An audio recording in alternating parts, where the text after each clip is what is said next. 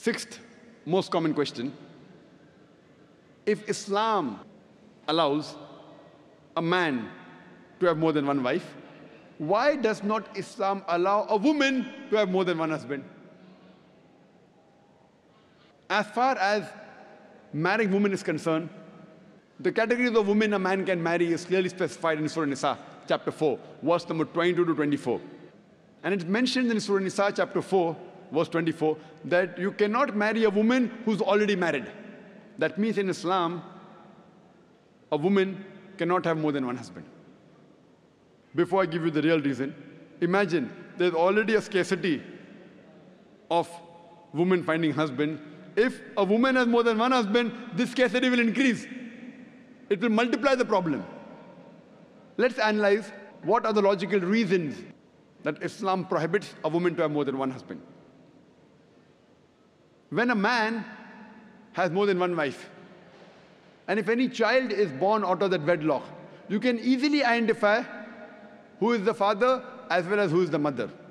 But if a woman has more than one husband, and if a child is born, you can identify the mother, but you will not be able to identify the father. And if you go to admit that child in school, and if they ask you what is the name of the father, you may have to give two names. And today's psychology, they tell us that identifying the parents is very important for a healthy childhood, especially the identity of the father. If you cannot identify the parents, the child has a lot of mental trauma. Today, after science has advanced, I'm aware that there is DNA testing and genetic testing, where you can identify who is the father and who is the mother, though it's not very accurate. But even if I agree that maybe after a few years it becomes accurate, yet it has happened recently. All these years it wasn't there.